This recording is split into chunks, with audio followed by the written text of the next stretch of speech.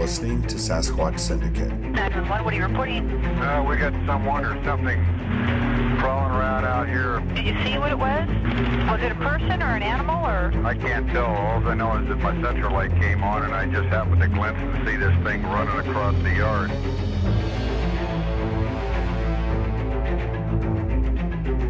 And all the ape believers don't want any of the paranormal believers to say anything because they're all whacked and screwed up and we don't want them. And all the paranormal believers don't want, they're going to the ape believers saying, well, you're all closed-minded. You're not open to the fact that it does this and it does that.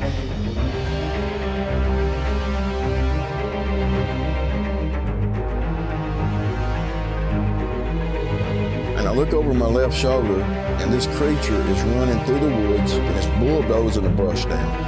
And I knew, man, this thing is going to get me.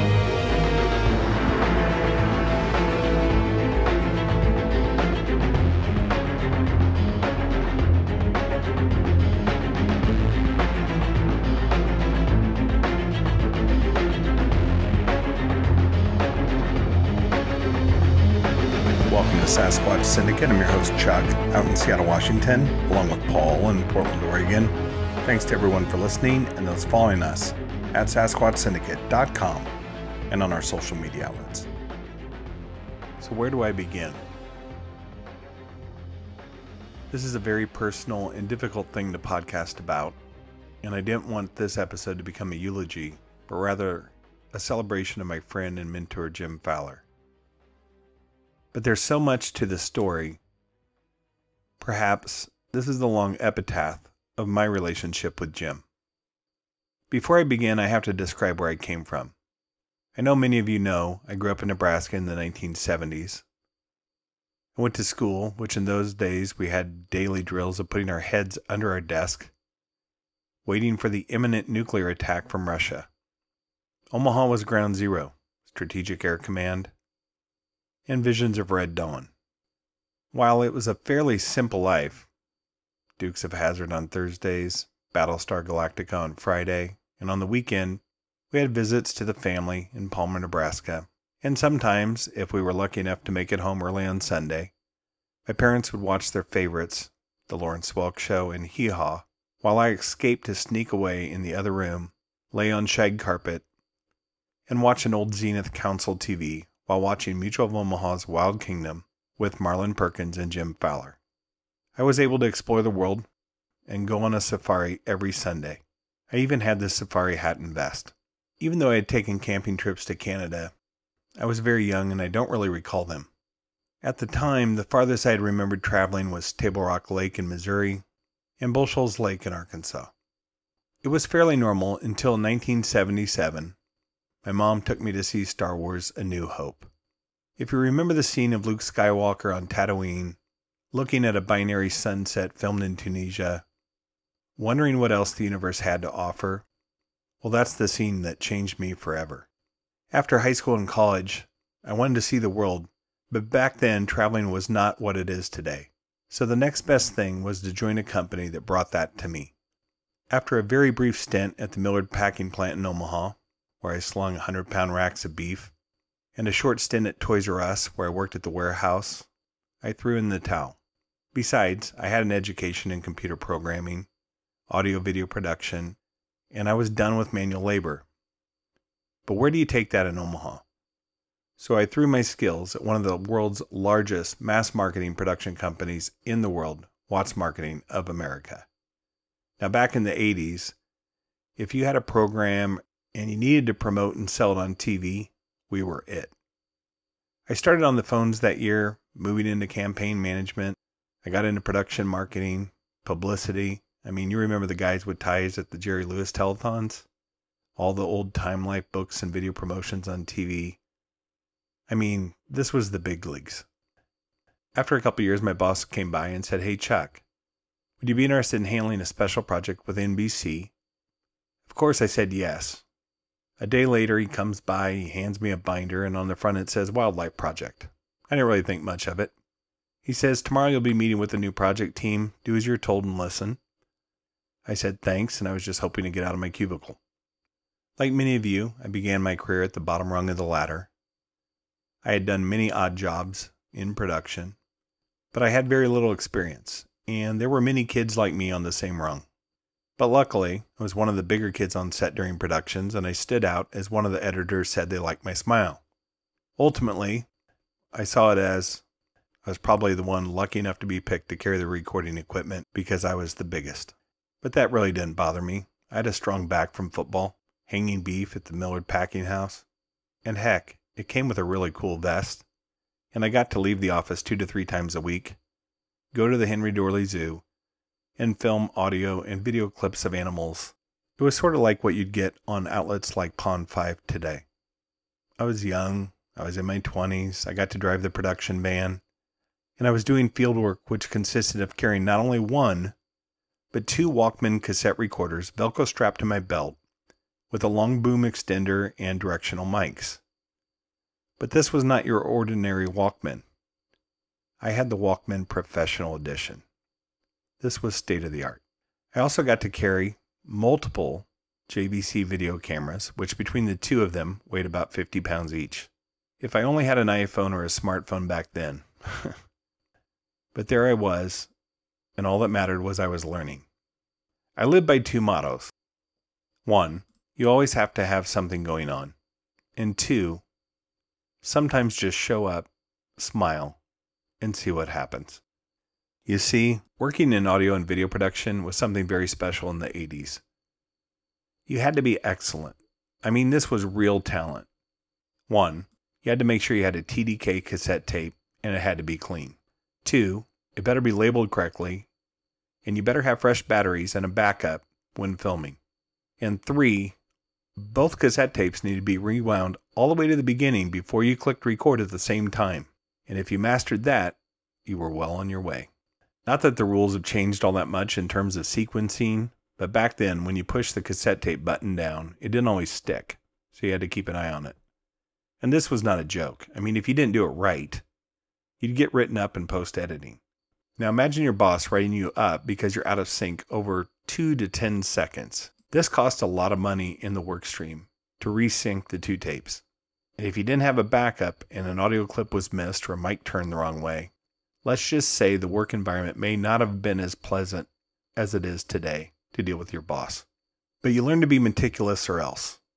And the reason I'm bringing this up is I nearly quit over the idiocracy of seeing the team being yelled at over such minor details, which was a daily occurrence. I was so paranoid I even used to practice on my brother-in-law's home JVC system at night. He had bought this state-of-the-art 2-tape system in one where you could edit and splice. I must have made 100 mixtapes and practiced everything I could. I probably even broke a couple of his buttons. But because of that, it improved my editing skills quite dramatically. I'd even work nights sometimes so I could edit, slice, and program when no one was around. It was much less stressful than being ankle bit while I was trying to do this all day at work. I did that for many years until I perfected it. And one day my boss came in and said, "Hey, tomorrow can you be in a suit? I need you to meet some folks for a new campaign." I figured, man, this must be another big insurance promotion in Omaha, so I'll have to figure out a plan to dress up. I went home. I didn't get my work done that day. Since I hadn't had a suit tailored since my early teens, and working in the packing plant didn't require a dress shirt, I grabbed the only shirt I had. It was about 2 inches too short. I rolled up the sleeves, I cuffed them. I grabbed my dad's black tie, a pair of black slacks, best shoes I had. And since I didn't have a suit coat, I reached in and I grabbed my dad's green goose-down vest. It had an NRA patch right over the heart. To me, worst case, I looked like an NRA executive. And I figured, heck, it's Nebraska, so worst case, I'd come in and hang up the vest. I had a tie on, I was good to go. So I walked through the doors at Watts. This was out at 93rd and Bedford in Omaha. If you're from Omaha, you'll know where that is.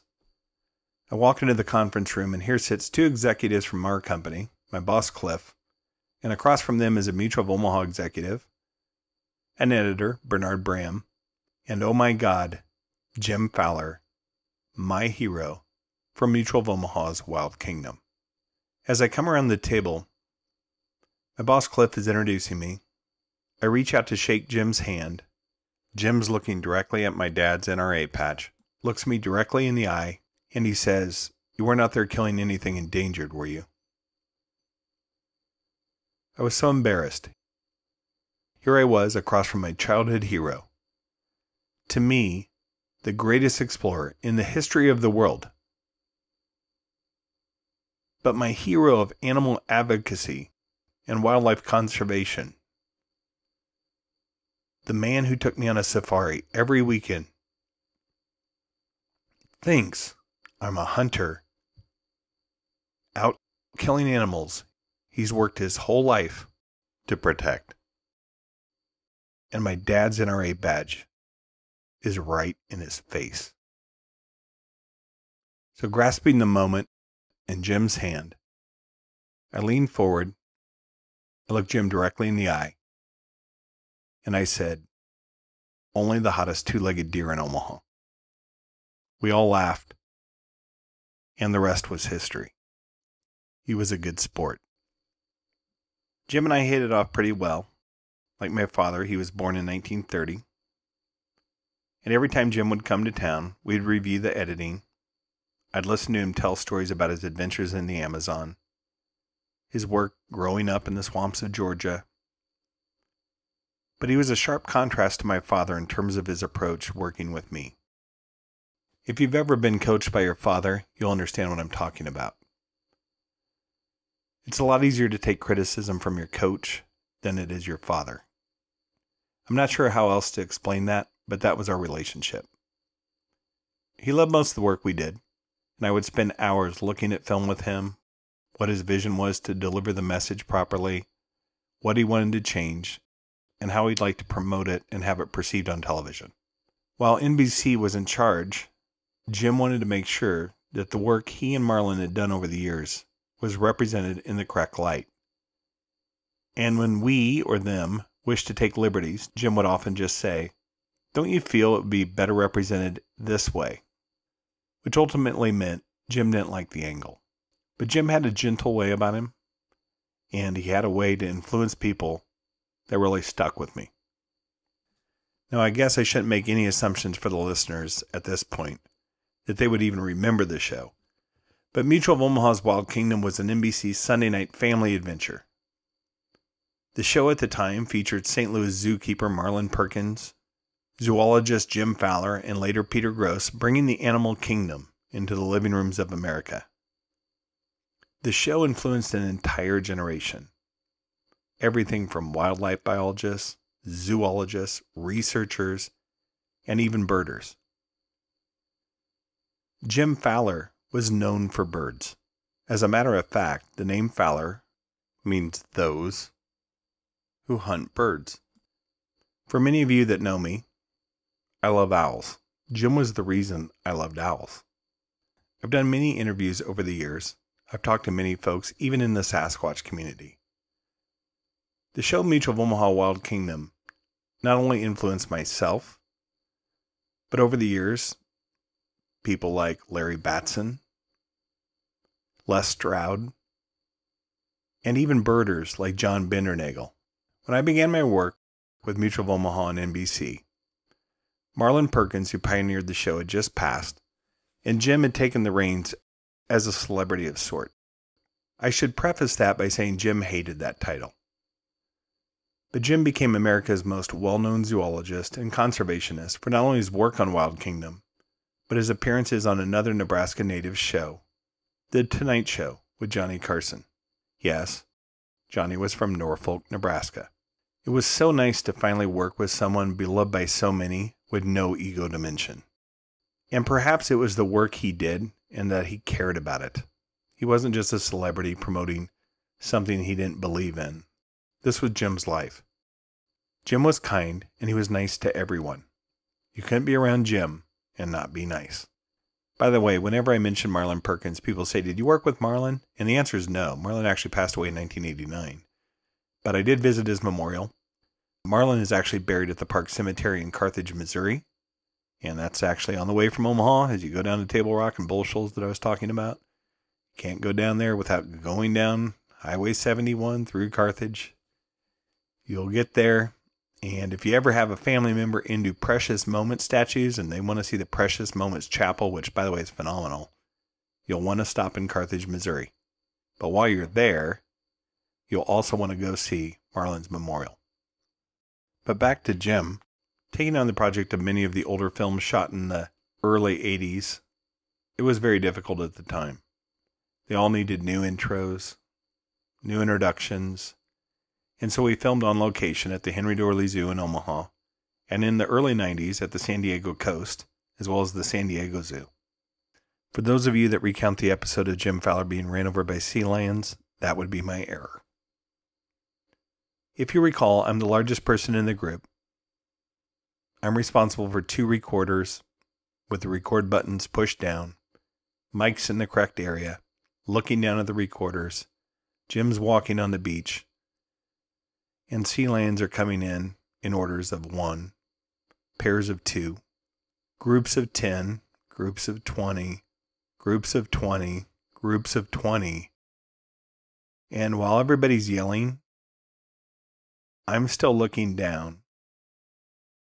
I step backwards, fall in the sand, and everybody running trips over me. It was a domino disaster. And in my opinion, one of the greatest bloopers in television history. With every take, there was never a dull moment. And maybe I should add to Stan Gordon's saying that you can script a human, but you can't script an animal. But regardless of what happened, Jim just would say, "Let's try that again," even once bleeding profusely from a talon that caught his ear. Now you can imagine being young, I made many mistakes, which when working through scripts and animals simultaneously can be rough. From recording a shot without the record button pushed, a mic aimed in the wrong way, and while the directors could be jerks, literally, Jim never gave me a hard time. And although at times he probably often wanted to, he was a kind man. He'd laugh. And this was a very important lesson. Jim always treated me with a smile and respect, even when I failed. And he would show compassion versus yelling at me, like many others. Jim would simply raise his eyebrows and say, "You ready this time, Chuck?" and give me a wink. But what he taught me is that you can achieve the same results with different approaches. And Jim's approach was to be nice. And I will always take Jim's approach and inspire to be like him. When folks let Jim down and they didn't uphold their agreements, Jim also just said, "It's not worth my time to do business with you." Sometimes those folks would come around, other times they would not. But Jim always held his word. I respected that. Over the course of a couple decades, Jim appeared on over 100 appearances on The Tonight Show and really became a household name, bringing nature and the outdoors into the television homes of America. He even made a guest appearance on the Jerry Seinfeld episode where Kramer buys the Merv Griffin set and decides to have a skit called Scandals and Animals. It's one of my favorite episodes of all time. But ultimately, Jim's goal was to connect people with the natural world. But oftentimes, connecting people to that world involves the use of technology and promotional appearances to promote the causes we represent. And ultimately, he knew that. At one point, Jim told me, "I spent many years in the Amazon studying and capturing harpy eagles, but if no one knows what I did or who they are, no one will ever care." So in some regards, we take the same approach with Sasquatch and this show, and his legacy will live on through me. If nobody's aware of the phenomenon, it will never be solved. Connecting people to this mystery could one day inspire the next generation to carry the mantle and perhaps lead to one of the most important discoveries of our time. But we won't do it alone. Just like with Jim, we'll need your help to get off the couch. My son asked me recently, "Hey Dad, which video games did you play growing up?" I said, when I was a kid, I liked to fish. And I was perfectly fine with that. And sadly, it seems we've lost sight of that. However, someday, perhaps an event will unfold that technology and all these distractions will be unavailable, and all we'll have is a walk, or a fishing, or a hike. And maybe we'll just enjoy being outside. But until then, we hope you try to maintain the best balance possible. And while I'm at it, I know many of you have written in asking if the show could be more frequent than once a month. But one thing I learned from Jim is it's important to maintain balance. So between programming, conferences, appearances, production, family time, and just getting out to do what I love, there's going to be gaps. And I do apologize. But I do aspire to be like Jim, and I do believe, in some ways, you should too. If I could make a wish for Jim, it would be to take time to be less hyper-connected. Maybe this weekend just take a walk. Maybe go out in nature. But do it without the headphones in your ears, drowning out what the natural world has to offer. And let me know how it goes. You may actually be surprised on what's available in the world around us. For those of us that were privileged to work and be inspired by Jim Fowler, we will never forget his passion in this regard. But you don't need to hear it from me. Let's hear it from Jim. Quality of life, what role does that play? I don't see people discussing quality of life in the degree that it should be discussed. Is quality of life going to shopping malls and playing golf and going to movies and hanging around with the internet, or is it involved the natural world? Well, certainly in my case, it's involved the natural world a lot. If you could get out and go up a creek with your family and have a picnic, it's something that's incredibly important to people. Quality of life, yeah, how much does that depend upon open space, wildlife, and wilderness? I think it has a lot to do with our understanding of the planet, but it's a contact with reality that I think we have to sustain. But also, if we don't utilize open space and wildlife and wilderness as part of our quality of life, we can get disconnected even more than we are right now. And the more disconnected we get from the natural world, the more in the future we're playing with fire, because if we don't respect the laws of nature, a lot of people that may not have much material wealth, but by golly, they love the outdoors, they can go fishing, they can do all these outdoor activities. And thank goodness there's still plenty of activities available, from hunting and fishing and camping, bird watching. You know, there are almost 15 million people in the United States that enjoy watching birds. Anything that justifies getting somebody in the outdoors and make it important to their lives, we need to promote that. Jim Fowler passed away on May 8th of 2019. He was 89 years of age. Jim Fowler is survived by his wife Betsy Fowler, 2 children, Mark and Carrie, and 2 grandchildren. I will miss him. This concludes our June 2019 podcast. Sasquatch Syndicate will return on Monday, July 1st. Thanks to all of our listeners, and those that have been out to our website, and those following us on social media. Sasquatch is a controversial subject, so for all the believers and disbelievers, and those that will tell you they have all the answers, just remember, we're flying through space at 700 miles per hour. Buckle up.